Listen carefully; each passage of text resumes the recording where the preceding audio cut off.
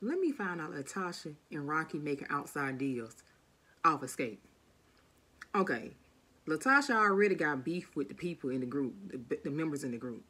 Now you bring your husband involved in all this with the promoters trying to get money and scamming and Rocky trying to use Latocha to make money, trying to convince the girls to go with this promoter to make money.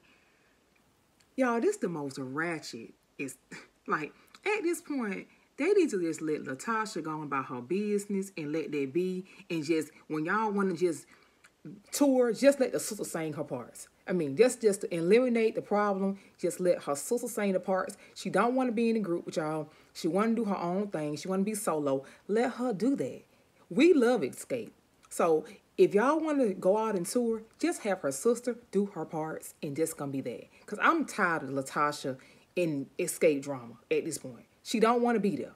She want to do her own thing.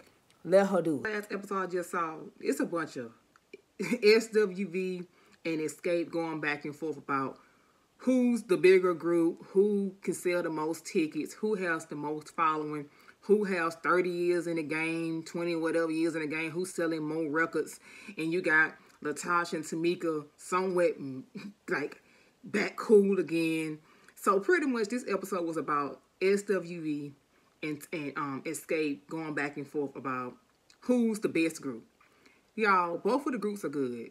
Why don't they just both be headliners? Why don't they both just headline at the end instead of being without understanding whatever and on week at the end? Just put them together. Like, end the show together. It don't have to be one group. Just end it together. Just collab. Damn, honey, they making a big deal about collabing. Collab, y'all. We like SWV and we like Xscape.